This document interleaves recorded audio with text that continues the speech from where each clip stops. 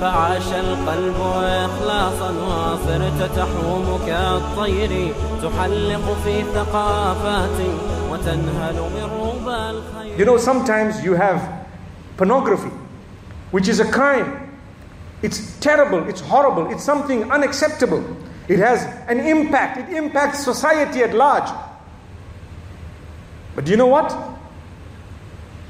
Sometimes in today's world, I have come across people who habitually forward dirty messages to their friends because morality has been degrading, and suddenly there are these wrong images. I'm not saying it's right.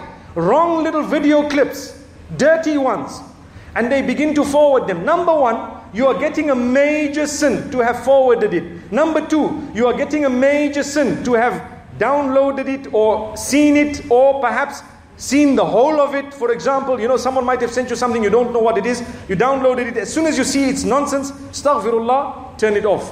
You know what? You know the Astaghfirullah needs to be genuine. It must not be a fake Astaghfirullah.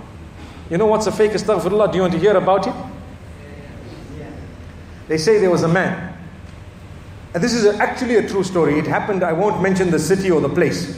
There was a man, mashallah, he came, a bearded man, you know, and he came for some purpose to a city where he was not used to it. He comes from a city that was quite strict, you know. The women dressed very modestly in his city. So when he entered this one city where everyone's semi-naked and nude, you know, showing whatever they have. So he sees these legs and Astaghfirullah, he looks away, you know, loudly. So the hosts who driving the car, they're wondering, what's he saying so loudly, Astaghfirullah? He says, no, there was a woman there, you know, Astaghfirullah, the way she was dressed, you know, Astaghfirullah.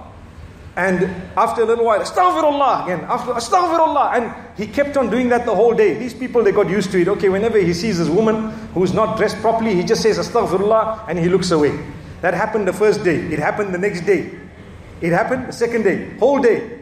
So third day, what happens is, the man is in the car and he's driving. So the driver, they got used to it. The driver saw something like that as well. So he says, Astaghfirullah. So the sheikh says, where?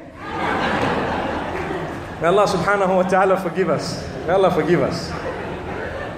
Where is Astaghfirullah? So when you delete things, you say Astaghfirullah, you must be genuine. You must be genuine. I say Astaghfirullah because I mean, oh Allah, forgive me. That's what it's supposed to be. It's not that. It's not that I'm just saying it for the sake of it. No, I mean it genuinely. So we delete those things. But if you see such a message in the phone, for example, of your spouse, investigate. Investigate, meaning, you know what? Don't jump to a conclusion. You could just break things. I'm not saying it's right. It's bad. It's wrong. It's very wrong. But at the same time, are you there to help or are you there to pick on someone? That's the question you need to ask. Are you there to help or are you there to pick on them? If you're there to pick on them, you can pick on them now, even without that. Pick on anything. I don't like the way you talk. I don't like the way you look. I don't like your nose, your teeth also. Even your tongue. I don't like it. You can pick on anything. Your toes, whatever else. But if you're really there to help, you will be able to assist. Look, this is terrible. We don't want this to happen again, inshallah. You know, don't have friends like those. Tell your friends that, look, I don't want messages of this nature, whatever else. May Allah subhanahu wa ta'ala grant us help, guidance and assistance.